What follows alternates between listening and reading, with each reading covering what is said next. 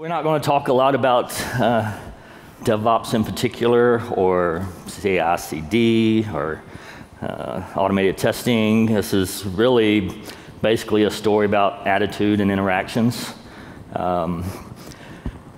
Before we get there, let me tell you a little bit about Walmart. So we were established in 1962, so just shy of 55-year-old company. We employ 2.3 million associates around the world. We service approximately 260 million customers each week. We manage or operate over 11,500 physical retail units under 63 banners in 28 countries across the globe. We also operate e-commerce sites for 11 countries. And last year, we clocked in just north of 482 billion in revenue.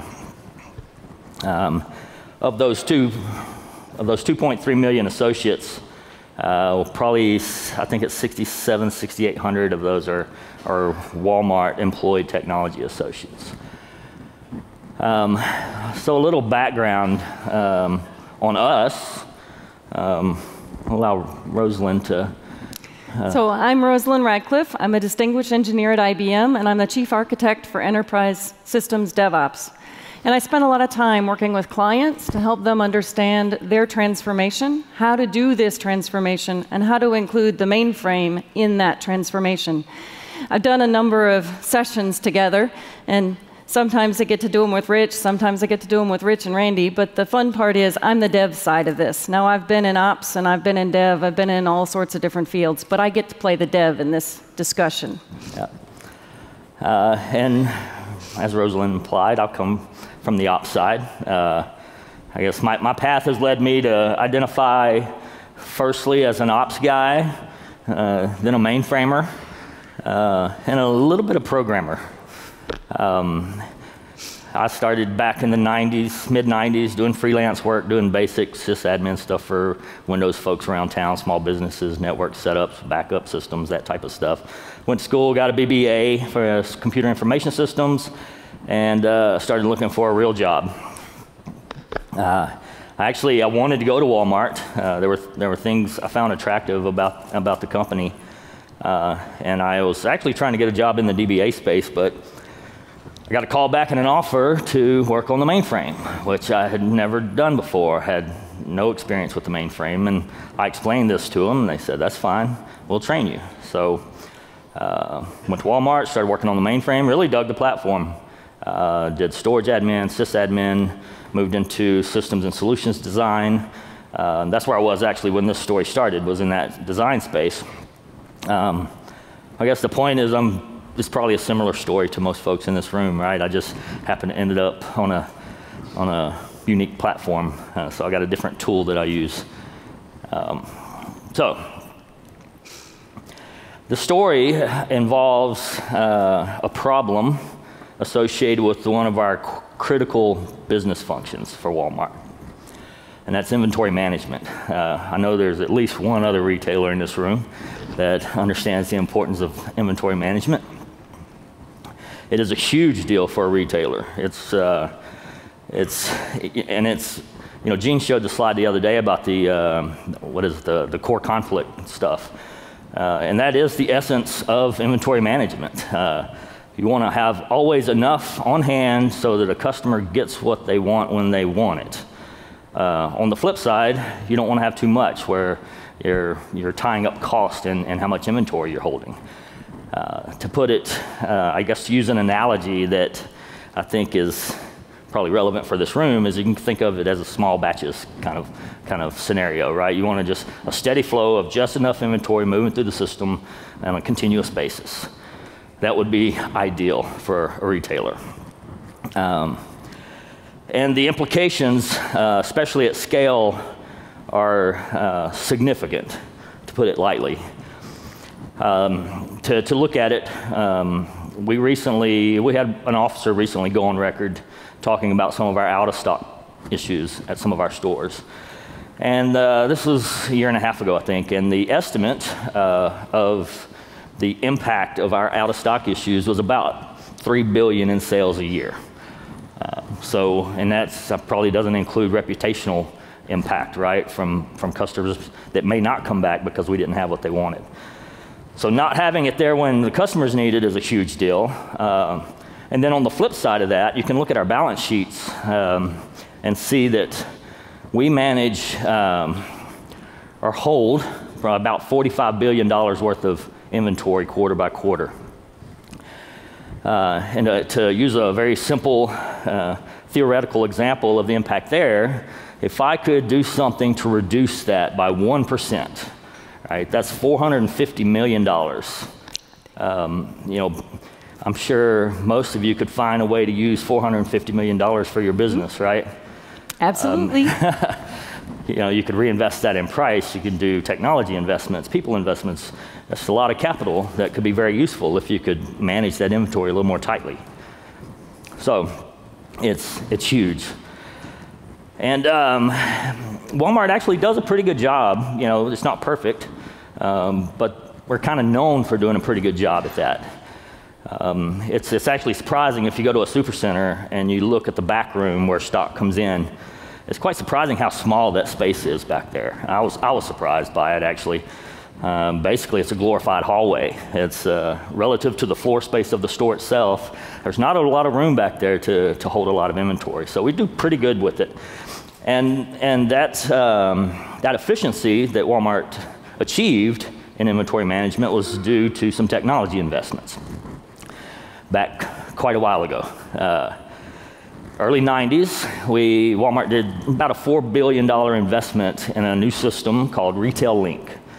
A short time before that, we had really bought into barcode and POS systems and started collecting data, collecting all the data, right, and storing it in a huge data warehouse. And what we did with Retail Link is we opened up all that data to all of our suppliers and implemented a vendor-managed inventory implementation. So what that means is our suppliers that provide us inventory and products, they have visibility into our sales and how their products competing against their other products, what the turnover rate is, velocity, all these things. Then they can help us manage that inventory. And also they can manage their production cycles better. So it's a win-win for everyone. There's a quote from Sam Walton that I love related to this and really speaks to how big of a deal it was for Walmart and how it differentiated us at that time and ultimately became a game changer for the industry. He said, people think we got big by putting big stores in small towns, but really we got big by replacing inventory with information. And that was the key, right? The information and the information sharing in particular. And getting those partnerships with the suppliers was really what allowed us to grow like we did during those times. Excuse me. Now, you know, nothing's static. It was an awesome system. It did a lot for us, and it had received, you know, enhancements over the years, but it was, you know, come 2010s, it was in need of some significant kind of retooling and reworking, pretty much an overhaul. Some of the things that needed to happen, well, I guess firstly it was a desire to free our suppliers from IE6. That was, don't judge me. That was a pretty big deal, right? But along with that, there were other things, right? So there's new types of data available that has an impact on sales and sales forecasts, right? We needed to incorporate support for social streams and the free availability of weather data and things like that, because all those things impact sales and sales velocity. So we also wanted to convert it to a much more service and API-driven system than it was. So it was time to make another substantial investment in this system. And in I think it's February 2012, our development team started working on the first phase of this enhancement effort. And that design that they were working on includes a pattern that I'm sure we're all familiar with. It included, as part of the design, a web server layer backed by a caching layer. The caching layer was used for performance and things like that, but primarily it was used for session state management.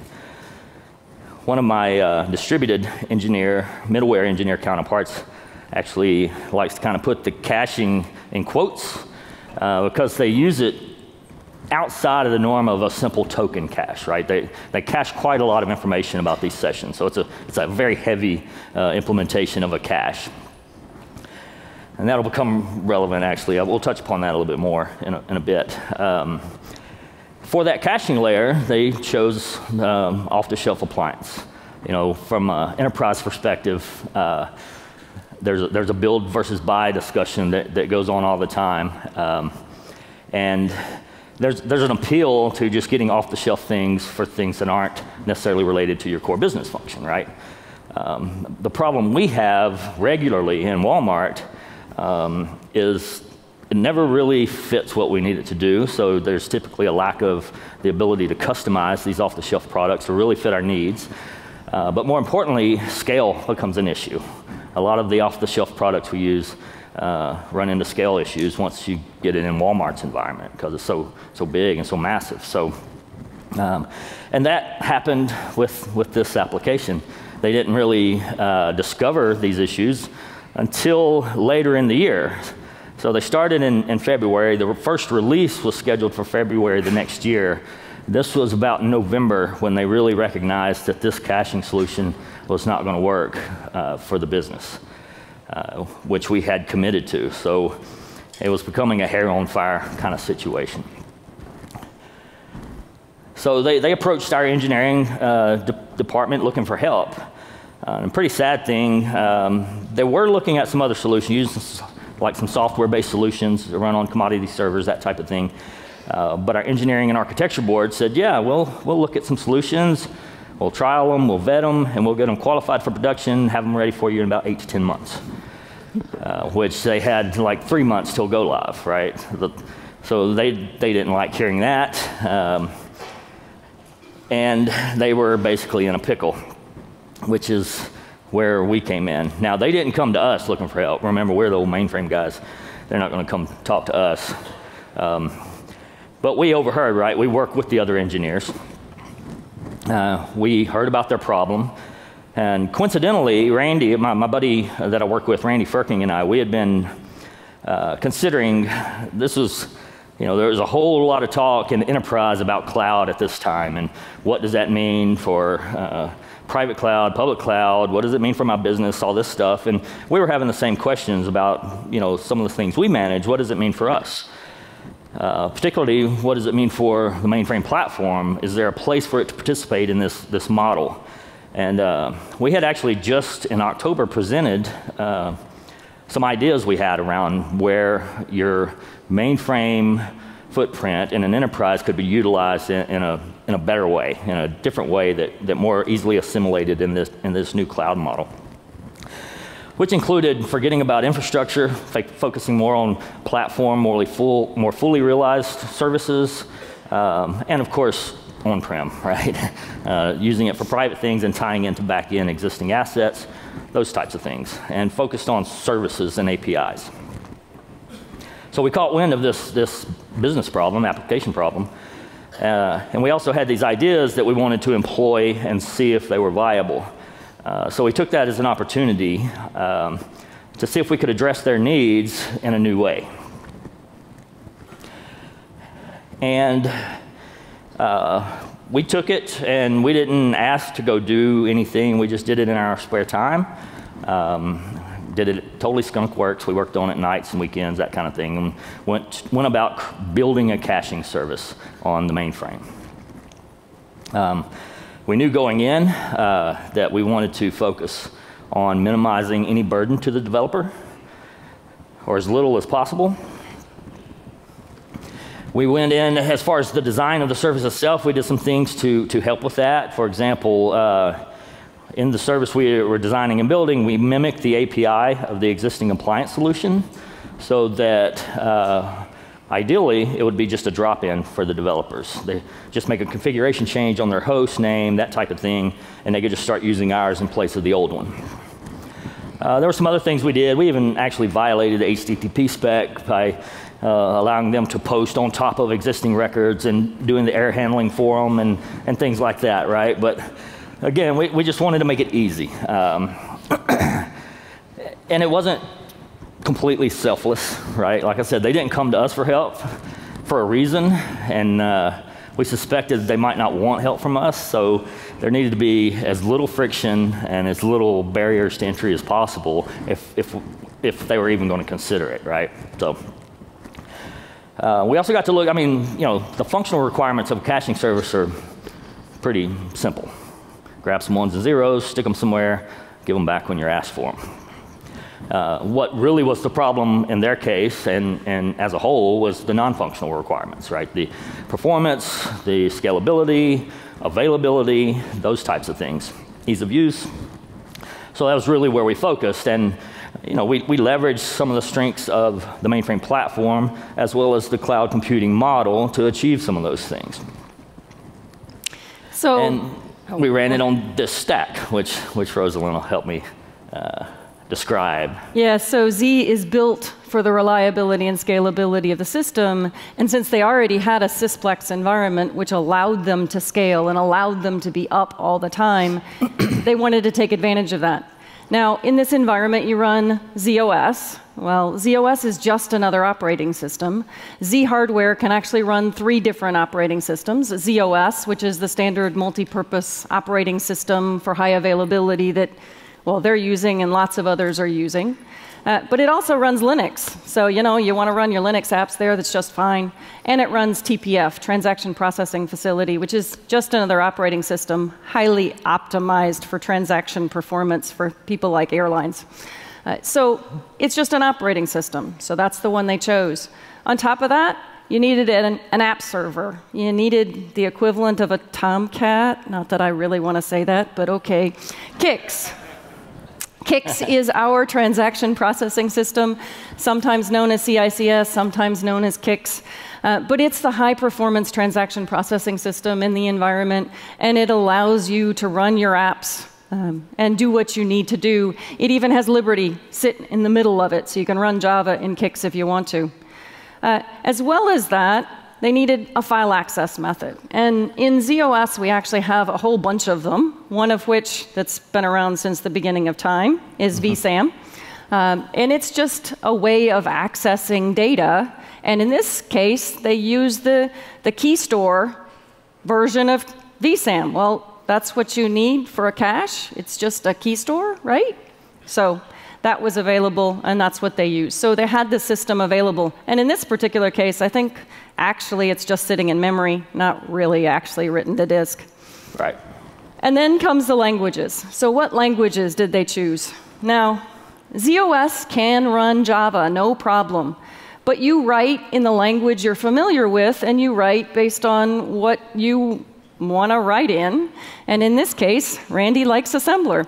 So it's an assembler. But it's also that assembler provides the high performance that they really needed in this case. And so the I/O routines were written in assembler because that's the fastest you can be. And then the other parts were written in COBOL because those were the parts that might need more maintenance. And anybody, any good developer, can write in COBOL. And so they wrote it that way. It is true. Any good developer can write in COBOL. I mean, it's just English. It really is just English. So that's what it was done in. So they could make it easy. They could get the speed they wanted to and make it efficient. Yep. And like I said, we did this completely on our own time, nights and weekends. We spent about 3 weeks, and we had a pretty solid product, about 4,600 lines of code, and we were comfortable enough at that point to approach the development team and provide this as an option.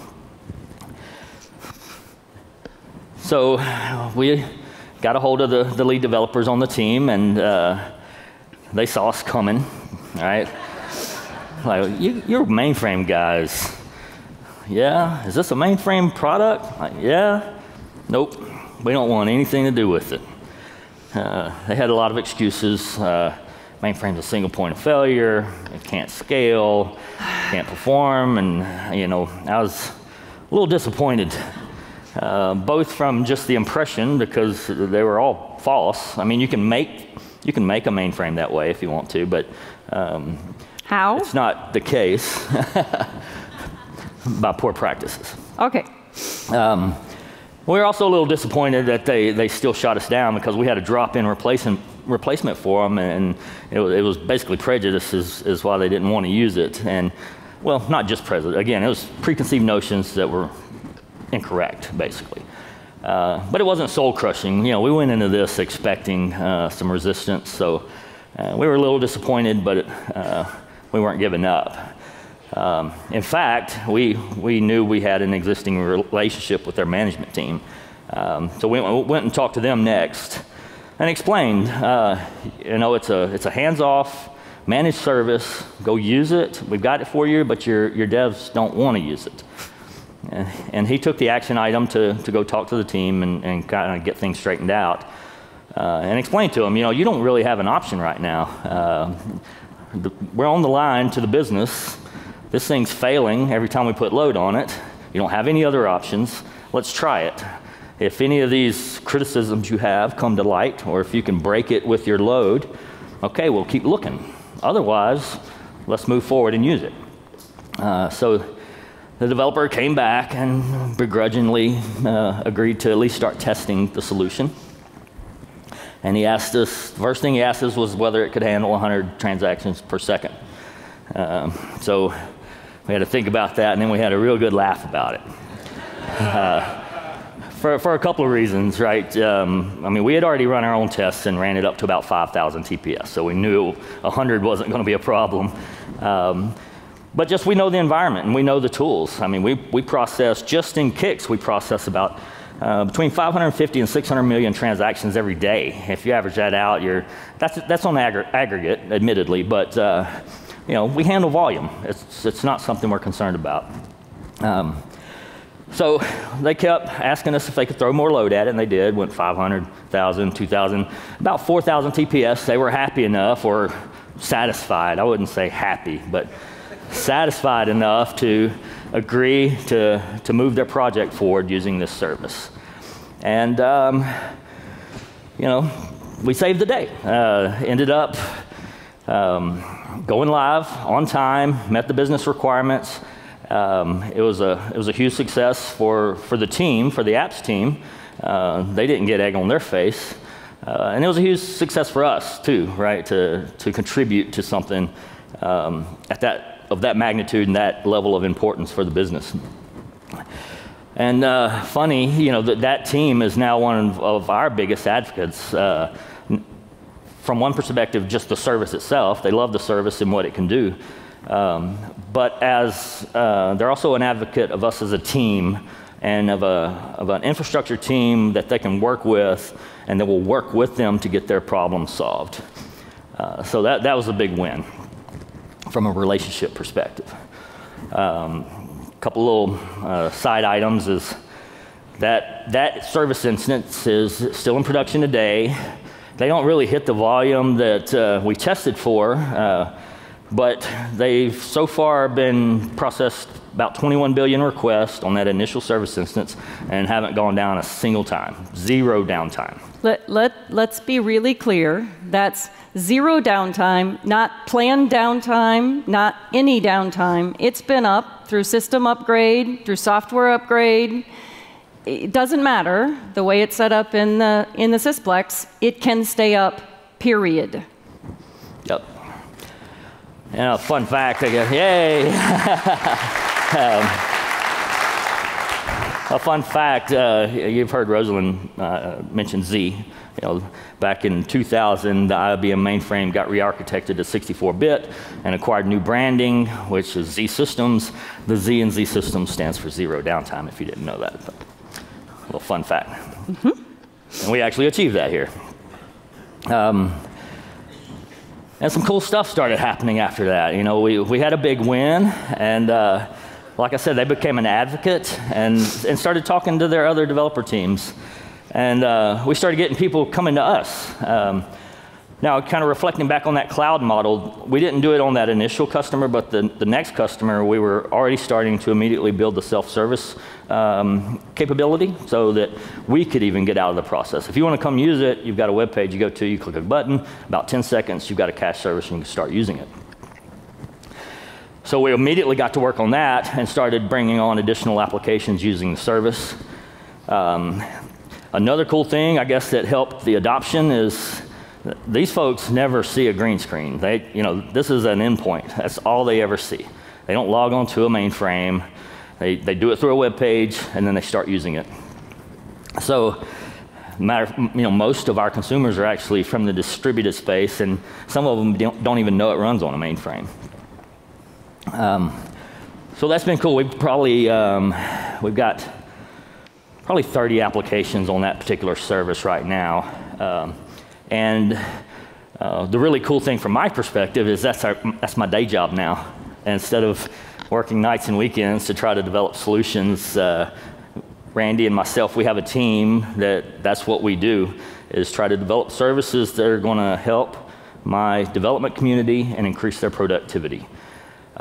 We've developed a suite of various services ranging from product level stuff like the caching service to just automating things that created waste in their day-to-day activities. We had to get a RACF service ID for some of our developers. You went through a service catalog, you put in a request, it had a 5-day SLA on it. It's just ridiculous, right? Now they just go to our portal and they have it in less than a second. Just little things like that. Anything we could do to help our developers become more productive and move quicker is the focus of the types of services we provide.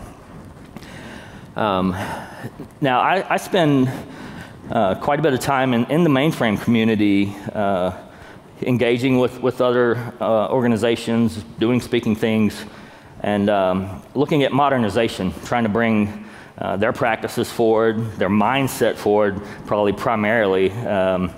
And we get a lot of interest in some of these services that we've described and shown to them. And a really cool thing happened last week. I got approval to share our code for some of these services with anybody that wants to use it. So we are releasing the code for the caching service. We've got a persistent object store service that's got a pretty rich feature set wrapped around it. Also a UID generator where we kind of mimic what the UID spec looks like, but we use a different algorithm to guarantee avoidance of collisions and clashes and that type of thing. We're releasing these under the Apache license. So we're going to put them on GitHub, right? But because that's where you put stuff, right? However, I've got to get this done by the end of the month, and I'm trying to think through how do I put an EBCDIC encoded assembler and COBOL code base on GitHub so that people can ingest it, right? So I've had a little struggle working through this, but we're solving that problem. Yeah. So I'm glad you all realize what this means, putting these services so they're available. We're trying to help make sure we have a ZOS community in this environment.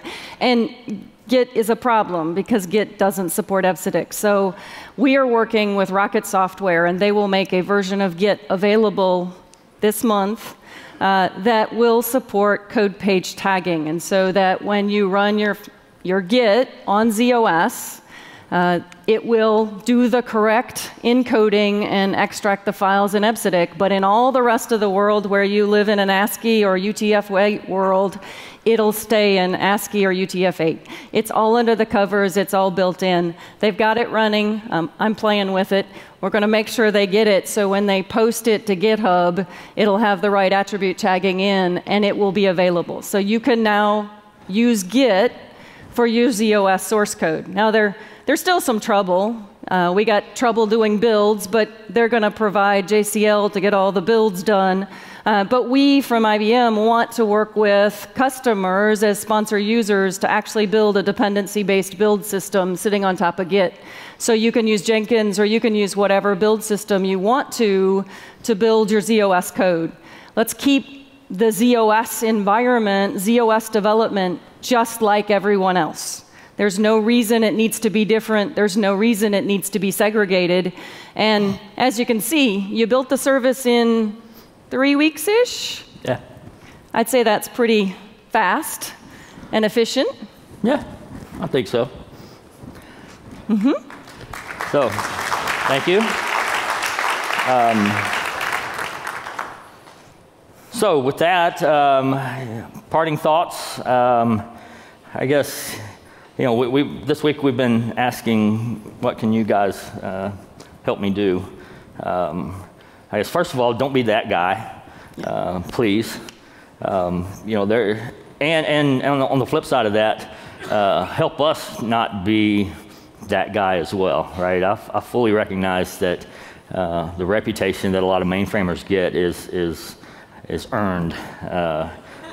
I deal with that community a lot, right?